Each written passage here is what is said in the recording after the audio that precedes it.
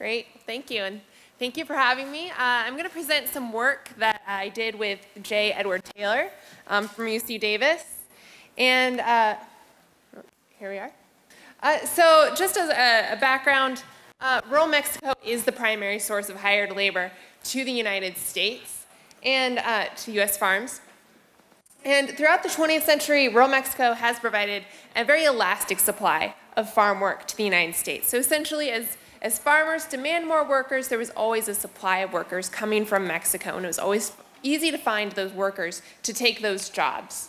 And this enabled labor-intensive fruit, vegetable, and horticultural production to increase, and Phil has written a lot on this and how that has actually directed farming in the United States. And this also discouraged labor-saving technologies because there was no need to invest in technologies as long as workers were available at fairly low wages.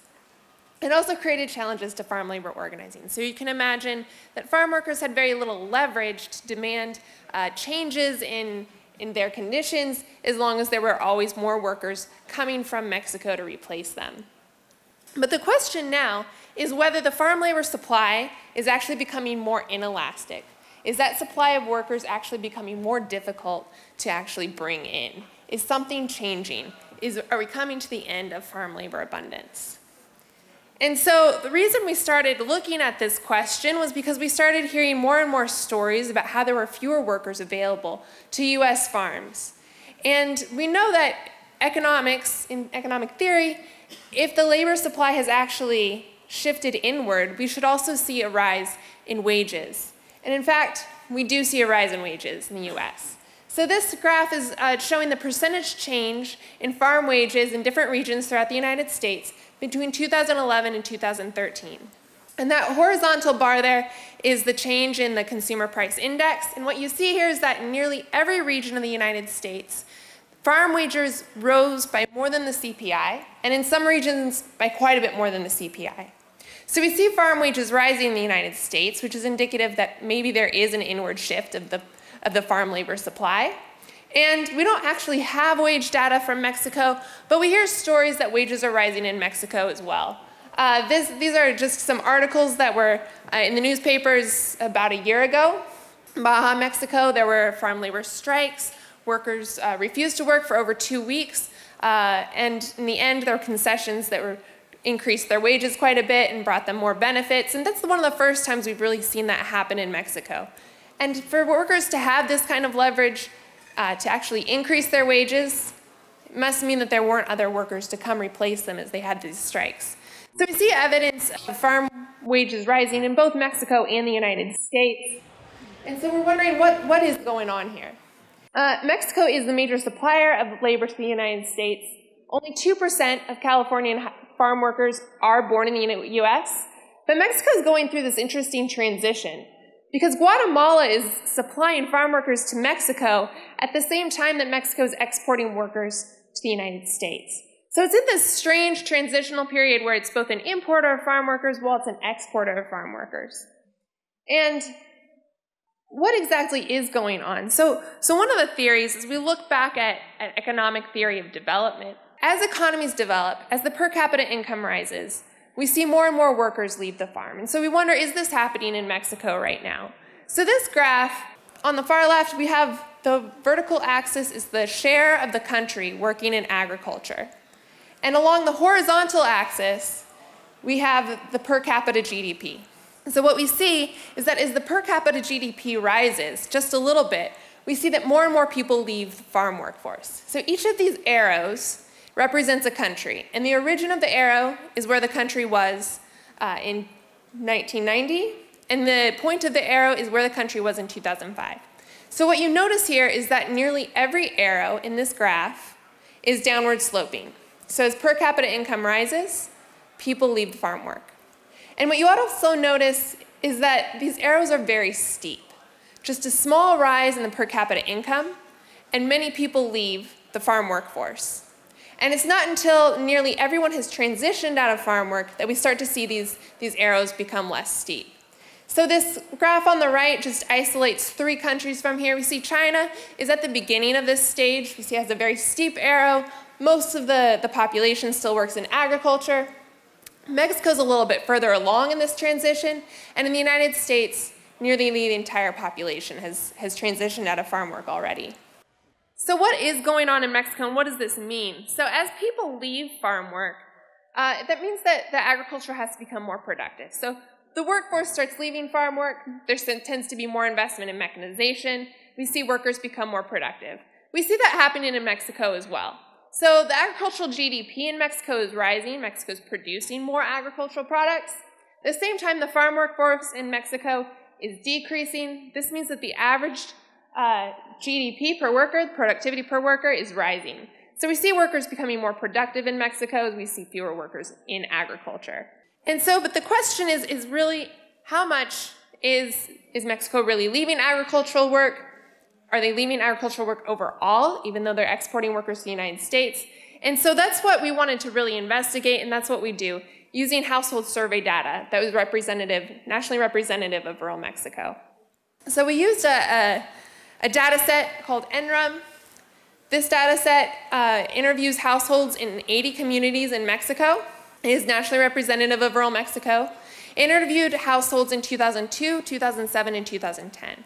And it asked where every member of the household worked every year going back to 1980. So from 1980 until 2010, it's 31 years, I know where every member of the household worked, whether in the United States or in Mexico, agriculture or non-agriculture.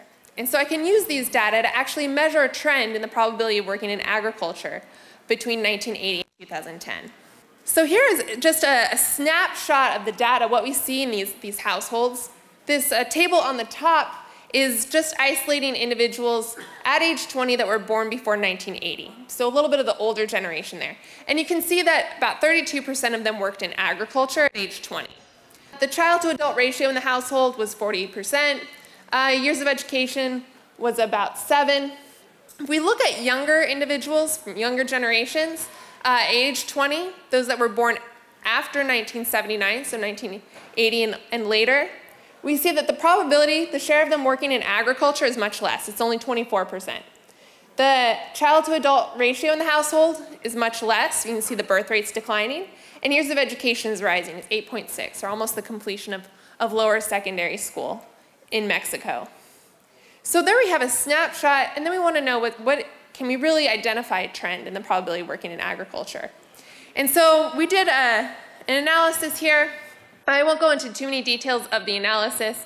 Essentially what we were doing is we were regressing, taking an equation, fitting an equation of the probability, the percentage probability of working in agriculture on a time trend, the age of the individual, since the age in this sample is changing over time, and we also had some lagged variables here of whether an individual worked in agriculture in previous years, since there's persistence in whether people work in agriculture. But the main takeaway here is this coefficient right here on the time trend. So this coefficient is highly significant. It means that the probability of working in agriculture over time is decreasing by 0.97 percentage points per year. So that shows us that indeed the farm workforce from rural Mexico is decreasing. The sample we used was not only nationally representative of rural Mexico, but it was also regionally representative of rural Mexico. So we can look at all 5 census regions of rural Mexico, and what we find is that the probability of working in agriculture from all 5 of those census regions is negative. So in every region of rural Mexico, we see people leaving the farm. And we can actually graph that out. This is the expected probability of working in agriculture from each of the 5 census regions. And what you see here is that in some of the regions, like central Mexico, west central, southeast, those are the red line, the green line, the blue line. People are more likely to work in agriculture. You can see the intercept there is much higher than in the northern regions. So places like Michoacan, Oaxaca, Chiapas, that we traditionally think that a lot of farm workers come from, they are more likely to work in agriculture. But what you notice here is that in every single region, these lines are sloping downwards. So even in places like Chiapas and Michoacan, people are leaving agriculture. That probability of working in agriculture, the expected share of workers in agriculture, is declining. So key findings, just summing up, we find that the probability of working in agriculture from rural Mexico is decreasing by almost 1% per year, 0.97 percentage points. If we scale that up by the population of rural Mexico in 2010, that means that over 150,000 people are leaving agriculture every year. So that means that the United States and Mexico are now competing for this diminishing farm labor supply. This is the overall share of individuals working in agriculture. In the United States and Mexico, we have agriculture growing. They're both competing for those workers. So the next thing we really wanted to know is what is actually impacting this downward trend? And are they factors that might reverse, or are they factors that we don't see taking a turn? So one of the factors that we suspect might be impacting the probability of working in agriculture is the birth rate, which has been decreasing in Mexico. So this is just a graph of the birth rate. It used to be somewhere around 8 children per woman, but it's decreased to nearly the same as the United States. So as Mexico has been developing, the birth rate has been decreasing. We also see that growing non-farm economy in Mexico. This is the non-farm GDP. We saw that it was rising quite steadily. It took a big dip during the recession, but we can see that it's already started to rebound pretty well since then. And then finally, there's constructing schools. So Mexico, the federal government, has invested very steadily in building secondary schools in more remote locations in the past few decades.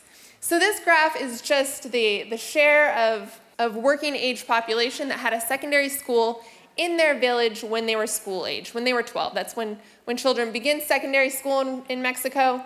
And you can see that the number of children that actually had access to a local secondary has risen. So as those schools are built, more kids go to school, they start to think about other jobs. So those are some factors that we thought might impact the probability of working in agriculture. This is graphing out several factors that might be influential in the probability of working in agriculture. I'm just going to skip over this a little bit and go straight to what those factors are and how they actually impact the probability of working in agriculture, or the share of the workforce in agriculture. So the first one is U.S. farm wages. U.S. farm wages have risen. This is using data from 1990 to 2010, since I only had explanatory variables from 1990 to 2010. As the U.S. farm wages rise, the share of workers in agriculture, the number of workers in agriculture, has a positive impact on the number of workers, which is not surprising. Higher wages, more people work in agriculture. See that Border Patrol actually has a positive impact on the number of individuals working in agriculture.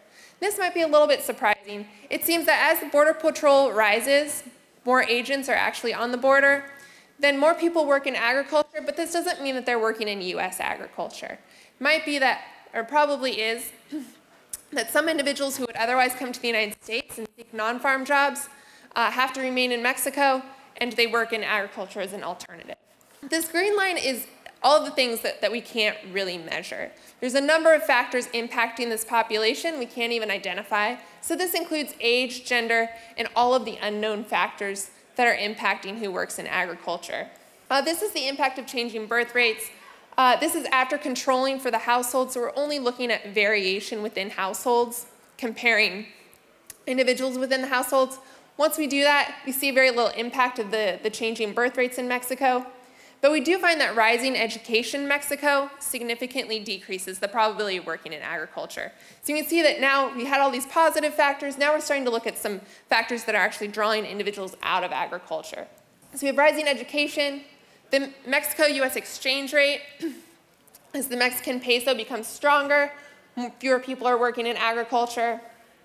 And then we see that Mexican service employment, industrial employment are all drawing individuals out of agriculture. They're finding other opportunities. And finally, we can sum up all of these factors. If we take all of these dashed and dotted lines and add them up, we find the overall trend, which we can see is quite negative.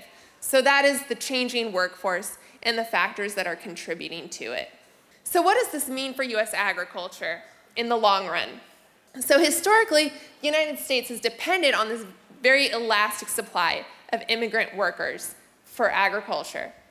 But that means that immigration policy is not a solution because workers don't want to work in agriculture from Mexico anymore. We're seeing that overall supply of workers declining. So what does that mean in the long run? So the US farmers have three potential options. So the first option, to find workers from another country or region. Another option is to reduce the production of labor-intensive crops And finally, we have the option of investing in labor-saving technologies and more efficient labor management practices. So the first option, to look for workers from another country, this is a really limited option. If we think about looking further south in Central America, the rural population of Central America is smaller than the rural population of Mexico. So it's a really limited supply of workers that could come from Central America. And we already know Mexico's importing workers from Guatemala at the same time that it's exporting workers to the United States. So the United States would have to also compete with other countries for that limited supply of workers. And then logistically, as we think of looking for workers from further away, we have to think about how we actually implement immigration policies to bring those workers in. This photo is immigrants coming up from Central America on the trains. Talking to a few of these workers, none of them were actually planning on working in agriculture. Many of them were planning on staying in Mexico. And obviously that's not a representative sample, but it is important to think about.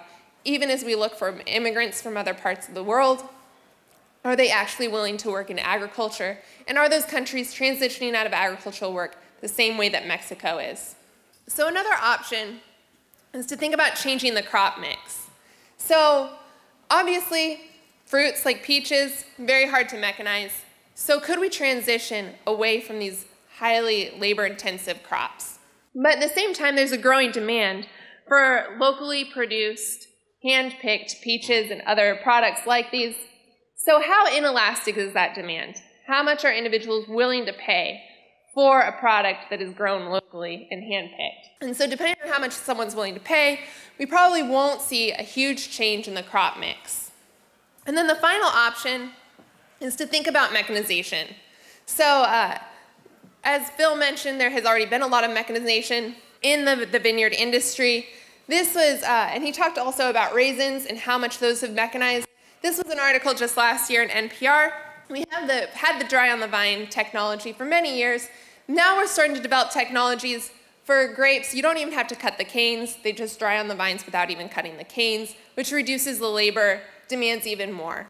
And so what other options are there for actually new technologies and mechanization? In the strawberry industry, we have seen people, engineers working on robots to actually robotically harvest the strawberries. And how much would that reduce the labor demand as well?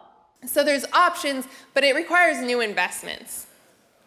So what actually happens when we see the industry mechanize? Well, we can look at the shake and catch machines that work for nuts and certain fruits. The machines actually surround the trunk of the tree, shake the fruit and the nuts out into a catching frame. These reduce the number of workers that needed to be employed, and it also changes the skill levels. So most of the workers that actually replace workers when these shake and catch machines are introduced, they're usually replace low-skilled workers with more skilled workers, some with high school diplomas and sometimes even some college. And most of these operators also speak English and have some mechanical skills. And some of them are ex-pickers, some of them are recruited from that same share of workers, but many of them are coming from an entirely different pool of the labor supply. So it's a different workforce, usually more educated. This means that agricultural investments will also have to change. So we need to think more about what this new workforce looks like, what production looks like. So we have to adjust to a future with fewer workers. There were many advocates of the labor market. We think back to the tomato harvester. When it was constructed, there was a huge lawsuit against UC Davis for actually investing public dollars in machinery that would replace workers. Well, we have to think about what's happening right now in the labor market, and the fact is that the labor market has changed. These new technologies aren't replacing workers if these workers are not willing to work in agriculture. It's rather thinking about how to make workers more productive and how to employ the workers that are actually might be interested in working in agriculture when these jobs are more attractive. So we also need to think about educating this new workforce as these jobs become more technical, more skilled. What skills are needed for that workforce, and how do we prepare people to work in agriculture? So the rural residents who obtain education currently and usually find some training leave the agricultural workforce. But we could also import agricultural workers from Mexico with more skilled, especially as we see education rising in Mexico and education becoming more available in Mexico. So this is increasing pressure on employees to retain their workers, make the jobs more attractive, invest in the networks. So an individual from Mexico is much more likely to work in agriculture if they already know someone working in the US agricultural sector.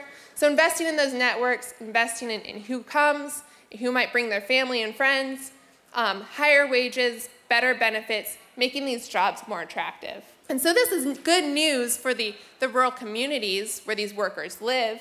There's less labor, but the labor's more productive. That means there's higher wages. As the wages rise, those workers also invest more in local businesses. So it's good for rural communities, but it also means that we need to prepare. So what about skilled farm labor migration? Looking to Mexico and looking at how education has changed in Mexico, Mexico graduates 113,000 engineers per year, which is twice the rate per 100,000 residents in the United States. So there is potential to find more workers from Mexico, potentially with more education and more technical skills.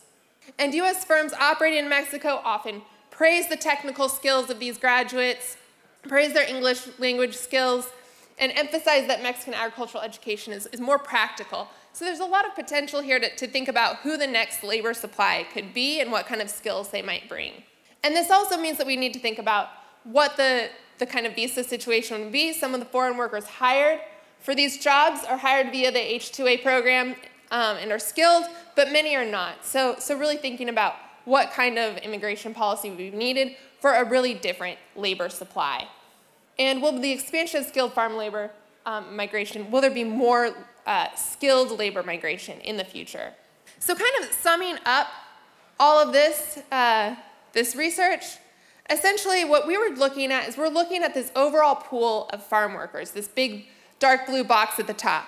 So this is the workers from Mexico working in agriculture. And those that decide to work in agriculture have an option of working either for US growers or working on Mexican farms. And there's a number of intervening variables that determine whether they work on US farms or on Mexican farms, as Mexico and the United States compete for this farm labor supply. So these include economic conditions in the United States and Mexico, how strong is the US dollar compared to the peso, and how many jobs are available in the United States and how many jobs are available in Mexico. It also includes US immigration policy, how difficult or expensive or risky is it to actually migrate to the United States. Border violence, part of that risk of actually migrating and crossing the border. Weakening networks. If one fewer individual is working in the United States, that individual is potentially connected to many more workers in Mexico. So as one fewer worker comes from Mexico to the United States, their entire network is also less likely to come to the United States. So this weakening networks is really a multiplier effect. And as Phil mentioned, there are more workers that are staying in Mexico overall, and so those networks are weakening. So all those green boxes are the intervening variables determining whether an individual who plans to work in agriculture will work in the US or in Mexico. But none of those have any impact on this overall farm labor supply. And as we just saw, there's a number of factors impacting whether an individual works in agriculture, including the fertility rates, education, and non-farm growth in Mexico. And we see that all of those factors are pulling individuals out of agricultural work, but they have nothing to do with these intervening variables that we so often focus on. In summary, this means that immigration policy plays a role in the farm labor supply, but it's only one of these intervening roles, determining where people work. It doesn't actually impact that overall farm labor supply, which we found is decreasing. So in conclusion, we find a significant negative trend in the probability of working in agriculture over time from rural Mexico. We found that the probability of working in agriculture is decreasing by 0.97 percentage points per year. That's over 150,000 people transitioning out of farm work every year from rural Mexico. We found that industrial growth in Mexico is one of the factors pulling individuals out of agricultural work. They have more opportunities in other industries in Mexico as the Mexican economy continues to grow. We also find that rural education in Mexico is pulling individuals out of agriculture. As more schools are built, more kids are going to school, and that's a factor that's not going to reverse.